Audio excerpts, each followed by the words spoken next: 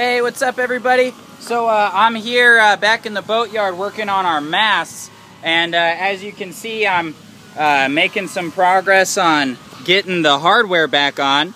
Cleaned up the bottom of the steps here, and I'm getting the spinnaker pole track on, and I've got the main sheet base on, and gooseneck for the mizzen, gooseneck for the main on the other side there. These spreader bases, all kinds of good stuff. So they're just about ready to go back on. Well, almost. They got a little bit more to do. Just wanted to show you my strategy for putting fasteners in. Here I've got a bolt on the right. You can see I've got Lock Tight on the very ends of the thread, and then up near the head I've got Tef-Gel, which the two products are sitting right here, ready to go for each bolt that I put in. And that's going to be going right in here on the spinnaker pole track.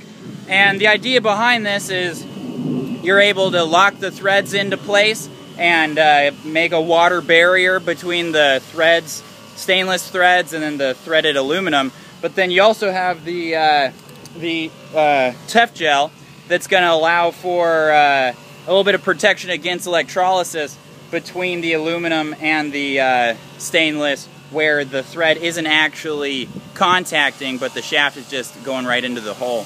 Anyway, if you guys have any advice on how to do this better, please let me know. I'd love to know what you guys think and use to try and control corrosion with dissimilar metals.